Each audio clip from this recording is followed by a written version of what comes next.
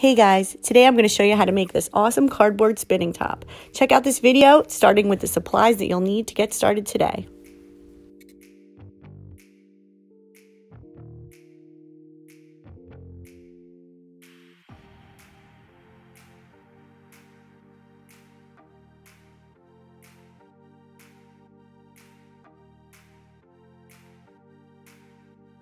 So now we have a circle cut out, and what you're going to do is crease the center very gently. Don't want to crease the whole thing, just kind of pinch the middle. So you find where the center is.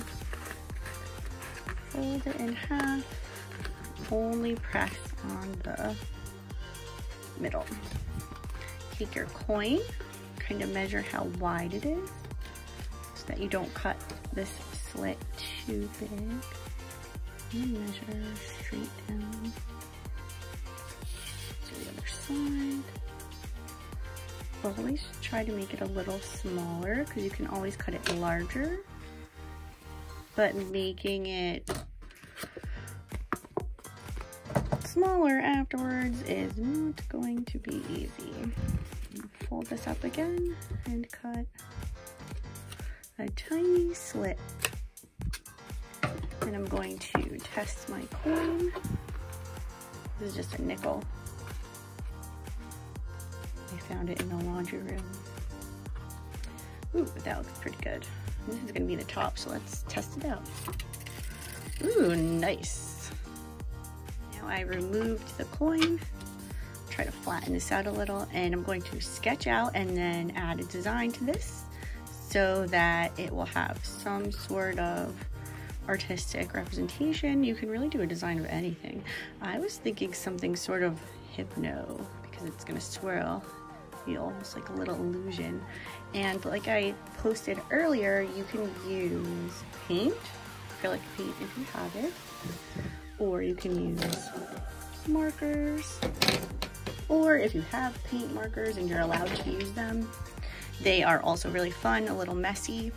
It works best if you have a box that has white on the back, but if you don't, you can also take any box. If it's cardboard colored, you can color on that, or you could cut out a second circle out of white paper and glue it on and have a white surface, or paint it white, let that dry, and add your design on top of that. So let's see how the design turns out.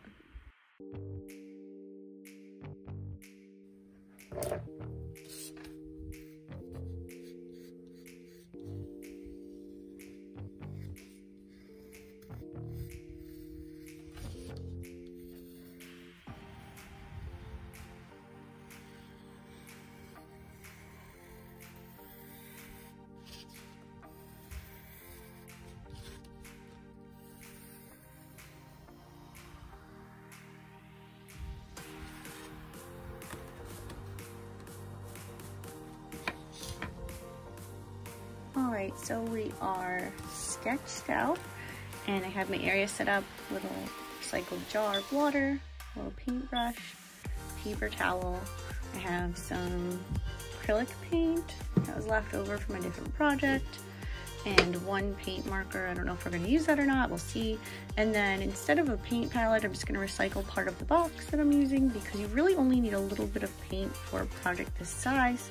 Kids usually squirt a lot of paint, and you really don't need that much. So just take a little. You can always pour out more if you're painting.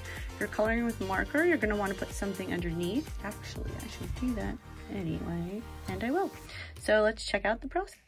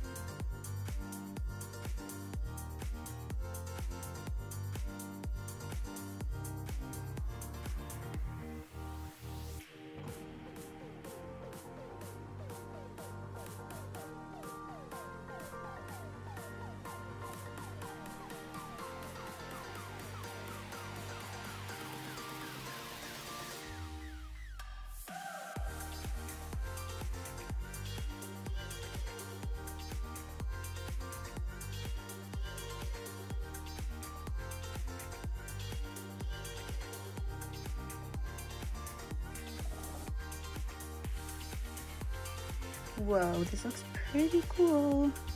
I'm going to let it dry for a little and then we'll test it out. All right, I think this is pretty much dry. I let it dry for about 10 minutes. I'm going to take my coin and test it out. Really excited. 3, 2, 1. Oh my gosh, that is so cool. Let's try that in slow-mo.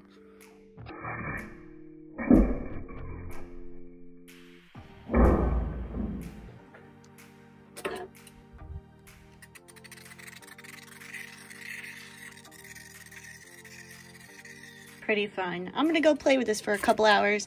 See you guys later. Bye.